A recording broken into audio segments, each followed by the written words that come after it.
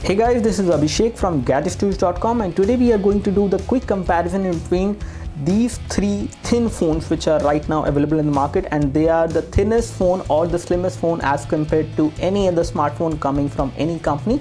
Again, they are coming from different companies and they are popular for their thinness and also for other things including hardware, camera and the overall form factor. So we are going to compare these phones on the basis of build quality, thickness, which is the major criteria, and also in terms of weight and the overall day-to-day usage, performance, how these devices are good in terms of gaming as well. That is something we are going to compare, and then in the end we will tell you whether these devices are value for money and which one is going to be a better value for money depending on your requirements. So you can select any of these three phones in case you are considering to buy a thin phone in the market, depending on your requirements and depending on the good and bad points of these three phones. So let's start our comparison, and the first thing which we are going to compare in between these three phones is definitely going to be the thickness, for which they are known. So definitely these are the slimmest phone out there in the market as compared to any other phones. And when it comes to thickness comparison, we can see that the Vivo X5 Max is the thinnest out of all, which is 4.75 millimeter in terms of thickness, and you can easily see that this phone is definitely very slim. If you don't include the camera bulge, then only you will be able to see the thickness, because this thickness figure does not include the camera bulge part. So this is 4.75 millimeter. When we talk about the Oppo R5 which we have with us, this is 4.85 millimeter. So there is a very minor difference in between the thickness of these two phones, which you might not be able to see through the camera as of now, but there is a difference, and the Oppo R5 is slightly thicker. Very minimal difference is there. This is 4.85 millimeter and this is 4.75 millimeter, the Vivo X5 Max. But if we compare these two phones with the Gionee S5.1, which is the thinnest from Gionee, and again they have also launched another phone which was the thinnest in the world, which was Gionee S5.5, but they launched the Gionee S5.1, which is even slimmer than that one. This is 5.1 millimeter in terms of thickness, which is definitely thicker as compared to these two phones, and you can easily see the difference over there. But again, one thing which is an advantage over there, or it can be a disadvantage depending on your camera requirement, the camera bulge is not there on this device, so the overall thickness of this device is actually less than these two. So the Gionee S5.1, in terms of the overall thickness, if you actually mind the camera bulge, then definitely the Gionee S5.1 is actually thinner than these two in terms of overall thickness. Now if we compare these devices in terms of the weight, this device is lightest in terms of weight. So again, this device is lightest because it has a smaller display as well. Out of all these three, this is 4.8-inch AMOLED display, which is a very colorful display. Viewing angles are very good, and same goes with these two as well. So we have not Super AMOLED but AMOLED display on these two phones as well, and again viewing angles and the color production is as good as you see on the Gionee S5.1. So in terms of display clarity, color production and the viewing angles, these displays are very good and they are good to look at even from extreme viewing angles. But if we talk about the weight, because of the smaller display size, this device is light. It is around 97 gram in terms of the weight.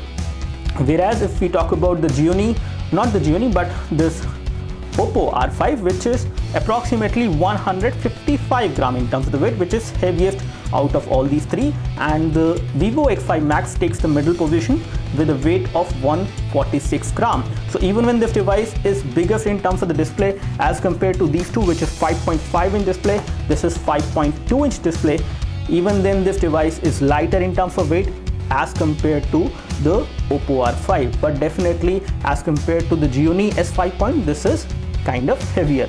Now if we talk about other things on these devices, let's take a look over the build quality. The build quality is very good on the Oppo R5 as well as on the Vivo X5 Max. As you can see, we have steel at the back, and if you actually take a closer look, you can see that the design is also very much similar on these two phones, although there are slight differences in terms of camera design and in terms of the back part. The loudspeaker is there on this device over here at the back, but the loudspeaker is not here at the back on the Oppo R5, which is a change. And again, the loudspeaker is actually at the bottom. Through these holes you will be able to hear the sound, and this is the case with the Oppo R5. One major compromise which Oppo R5 has done, especially because of the slim form factor, is that they have removed the 3.5mm audio jack. So there is no 3.5mm audio jack which is there on this one, which is also there on the Gionee S5.1. so both of them have the headphone jack, as you can see over there, but the Oppo R5 does not have the headphone jack. But it does not mean that you cannot use headphones on this one. You can use headphones with the help of an adapter, which will actually go here on the micro USB port on the Oppo R5, and then you can plug your headphones with that adapter, and that adapter does come within the package of the Oppo R5. But in terms of design, they have definitely compromised the connectivity, which is going to be a single connectivity port which can be used for data charging as well as for the headphones, whereas the same does not happen with the Gionee S5.1 or the Vivo X5 Max. So definitely this is something which you may like to consider in case you're selecting any of these three phones. Let's talk about some other things, and we will talk about the overall display size. Again, as we already pointed out, the display size is the biggest. So in case you want a slimmer phone but a bigger display phone, then the Vivo X5 Max is going to provide you the bigger display, and the Oppo R5 is going to come on the second position in that area, and the Gionee S5.1 is going to provide you the smallest display out of all these three. Talking about display resolution, there is a difference, definitely. Yes, the display resolution is again high definition on all these three phones, but it is 720p over here on the Gionee S5.1, whereas this is 1080p and this is also 1080p. And in terms of pixel density, you can notice the difference. You can see that pixels are not there on this device even if you take a closer look, but these displays, which is the high definition display or the full high definition display which is there on the Vivo X5 Max as well as on the Oppo R5, is actually better in terms of even in terms of clarity, I would say, because the high definition resolution on these two devices look much more subtle with the kind of text they have. The font size is such that you do not notice any pixelation, but again this display is not as great in terms of pixels as compared to these two displays, which you can easily notice. So this is one thing which I would like to bring it to your attention, that in terms of display clarity is going to be better on these two phones, and also they can play high definition videos pretty well without any issues. And if we talk about hardware as well, hardware is also premium on the Oppo R5 as well as on the Vivo X5 Max as compared to the MediaTek 6592 octa-core chipset on this device. And when we talk about camera comparison, let's compare the camera. First of all, we will talk about the specification, and then we will take a camera sample. We have an 8 megapixel camera module over there, which is definitely something which they have done deliberately so that they do not have a camera bulge, so that the thickness of the device remain as the 5.1 millimeter. So that is why they have put in an 8 megapixel camera module, but that thing is not there on these two phones. Definitely the camera module is something which cannot be compressed to an extent that it can fit into this much of form factor.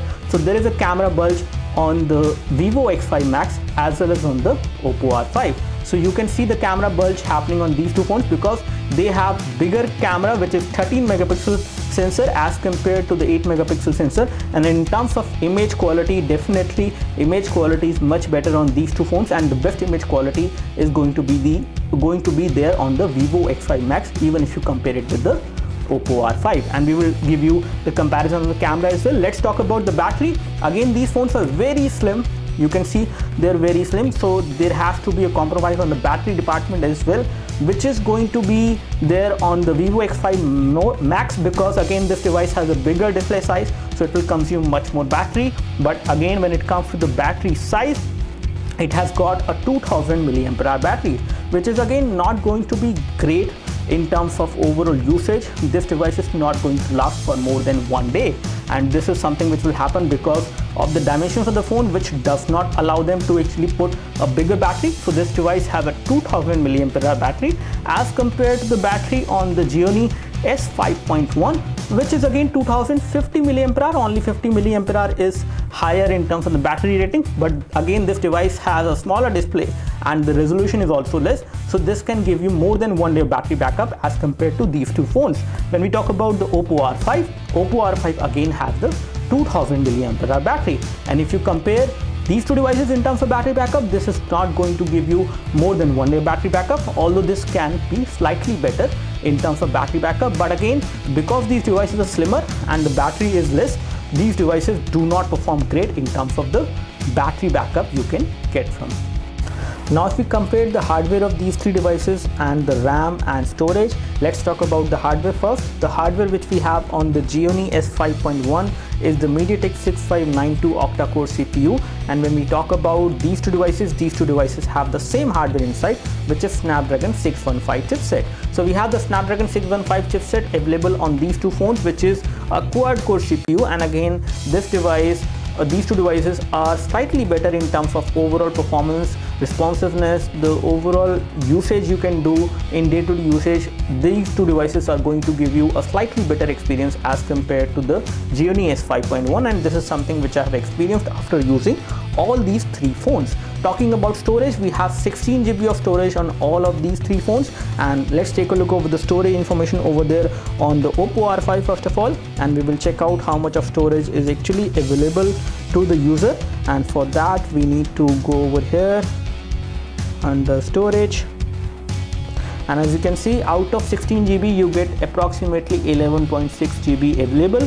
And when it comes to the Vivo X5 Max, let's take a look over the storage scenario, and for that we need to go into settings. Here we are in the settings, and let's take a look over the storage information now, which is going to be under about phone, I guess. Okay, no, not here. Okay, more settings, yeah, and here we have the storage information over here, and under storage you can see that out of 16 GB you get 14.68 GB, and system is taking up approximately 5.42 GB. So the UI, custom UI which is running on top of Android, is taking much more storage over here, and you will get 10 GB of storage on this device, which is going to be free available to the user. And when we talk about the Gionee S5.1, we have this device over there as well. And if we talk about storage on this one, let's take a look over settings, and we will find out the storage information. Here we have the storage information, and this device is going to give you approximately 11 to 12 GB. So in terms of storage, these two devices, the Oppo R5 and the Gionee S5.1, is going to give you better storage available for free. And again, one thing which is a limitation on these two devices is that you do not have a slot for the micro SD memory card. So you cannot insert a micro SD memory card into the Oppo R5. You cannot do it on the Gionee S5.1 as well, but you can do it on this device, which is the Vivo X5 Max. So even when Vivo X5 Max is 16 GB storage, approximately 9 to 10 GB is available to the user. You have 11 to 12 GB available over here, 11 to 12 GB available over here, whereas this one is low in terms of available storage, but this one also offers you the connectivity in terms of expanding the storage. So you can expand the storage with the help of a micro SD memory card, with the help of Vivo X5 Max, which is not possible with the Oppo R5 and the Gionee S5.1. Talking about the RAM, you get 1 GB of RAM on this phone, you have 2 GB of RAM on this one, and you have 2 GB of RAM on this one. So in terms of RAM, you have 2 GB of RAM on these two slim phones as compared to only 1 GB of RAM on the Gionee S5.1. If you consider the Gionee S5.5, then you can get 2 GB of RAM. So S5.5 from Gionee actually has 2 GB of RAM, but this one has 1 GB of RAM, and these two devices will give you 2 GB of RAM. And again, when it comes to free RAM, you will get more free RAM on these two devices as compared to the free amount of RAM you will get on the Gionee S5.1. Comparing the user interface is very fluid on all of these three phones.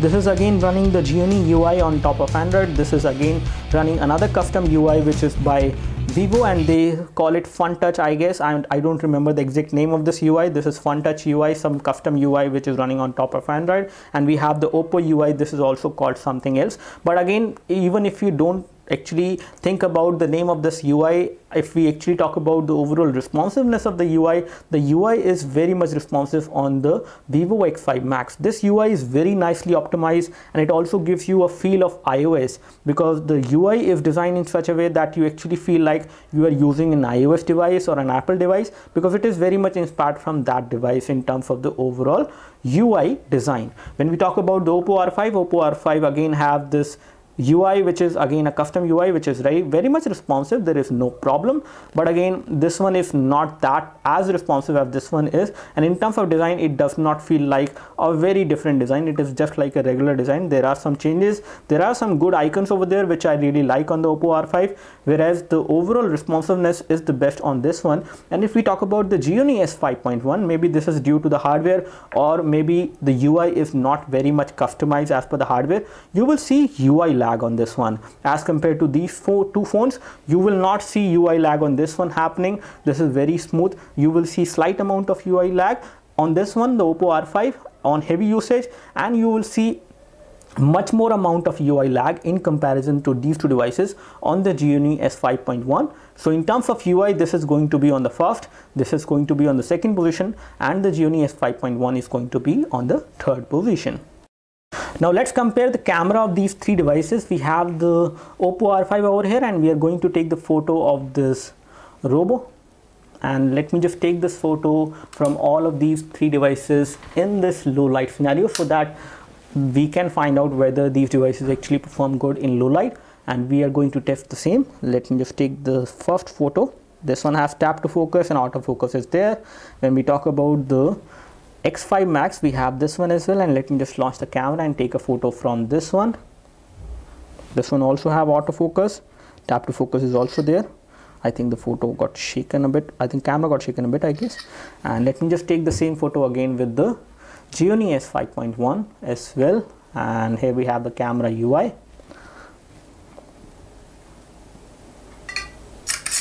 So we have taken the photo from all of these three phones, and let me just compare all of them one by one, and we are going to show you these photos as of now. Okay, let me just go into gallery and show you the captured photo which I just captured. Yeah, this is the one which we have taken on the S5.1. As you can see, this is how it looks like. This is the one which has been taken on the X5 Max, and the one which has been taken on the Oppo R5 is also there.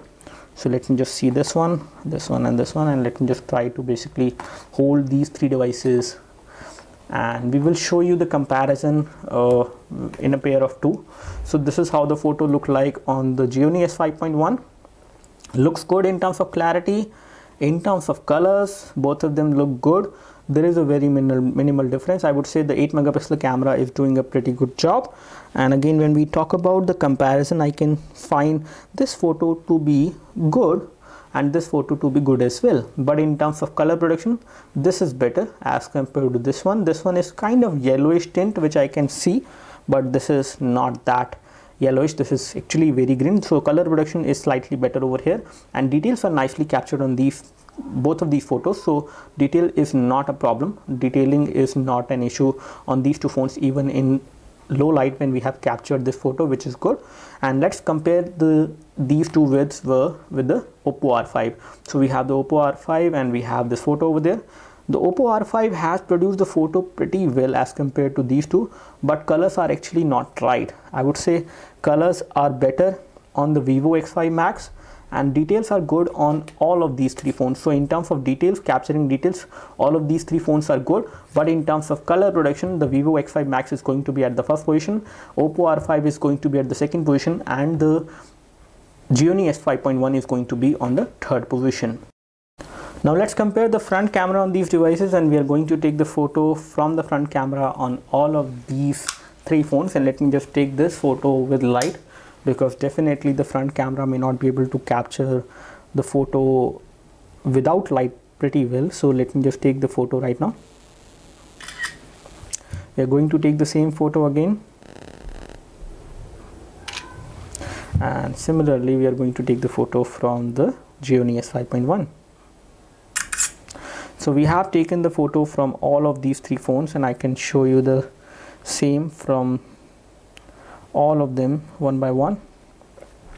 So this is the one which has been captured on the on the Vivo X5 Max, sorry, and this is the one which has been captured on the Oppo R5. I would say both of these photos are good, and in terms of colors, I would say this one is better in terms of colors as compared to this one, which is kind of whitish. This is much more natural, and in terms of details, both of these photos are good.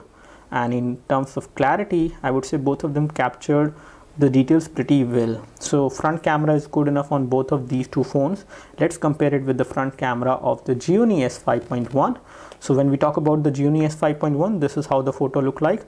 Again, this device has also captured this photo pretty well, but if I compare the photo with these two devices in terms of the front camera quality, this is going to be on the best, this is going to be second best, and this is going to be third best. You can see slight amount of softness over there in this photo as compared to these two, which are kind of clear, and they have also captured details well. This one has also captured details well, but they are slightly better in terms of capturing details compared to the Gionee S5.1. Now let's conclude our comparison review in between the slimmest phone right now in the world, which are available in India. Let's talk about the pricing and the value for money you will get from these three phones. We have the Vivo X5 Max, which is available in India for a price of approximately 30,000 rupees, for which you can buy this. We have the Oppo R5, which is also very near to the price of Vivo X5 Max. It is again available for 30,000 rupees, and you might be able to buy this for slightly less than 30,000 rupees as far as price is concerned. And we have the Gionee S5.1, which is available for a price of approximately 16 to 17,000 rupees, for which you can buy this one. And this is going to be slightly thicker than these two, but this is going to cost you much less in terms of price compared to these two. So now let's conclude this review, and we will talk about the good and bad points of each and every device. This device is good, but the price is high. This device is slimmer out of all these three, but this is not lightest out of all these three. This device has a bigger display out of all, which is again a good point, but again this is also costly as compared to these three devices. This device, when it comes to the good points, I would say this is cheaper out of all. So not the slimmest, but cheapest, or you can say it is again coming into the slimmest category. So this is going to be slightly thicker in comparison, but this is going to be lighter as well. This is going to be much more handy for one-handed usage, and this is going to cost you much lesser money. So in case you don't have that budget and you want to buy a slim phone, you can go for this one. And this is again a decent performer, but not that great in terms of performance as compared to these two phones. And when we talk about the Oppo R5, the Oppo R5 has some disadvantages, like you do not have a headphone jack, which is there on these two phones, both of these two phones. Even when this one is slimmer, this one has the headphone jack, so you can use headphones supplied within the package, which are going to get connected through the micro USB port, but you won't be able to use the device at that time, especially you won't be able to charge the device at the same time. So this port is going to be used for two functions, for charging and data syncing, as well as for headphone. So this is one disadvantage, I would say, with the Oppo R5. But in terms of build quality, both of these two devices are better in terms of build quality. And some of the good things about the Oppo R5 is that this is actually very good in terms of the display size. So not the display size, but the display clarity, I would say. So display clarity is very good, although display clarity is good enough on these two phones as well, but this device is good enough. It is going to give you a bigger display as compared to the S5.1, but a smaller display as compared to the X5 Max. So these are the good and bad points in between all these three phones, and that's how we conclude our comparison. In terms of rating, I would rate the Vivo X5 Max at first. This is going to be at the second position, and then we have the Gionee S5.1, which is going to be on the third position in terms of the slimmest phone comparison. So that's all from us. Do let us know if you have any specific question for these devices. We would love to help you. You can like this video if this video helped you by clicking the like button below. You can subscribe to our YouTube video channel for more videos like this by clicking the subscribe button below. Thanks for watching this video. This is Abhishek signing off. Thank you.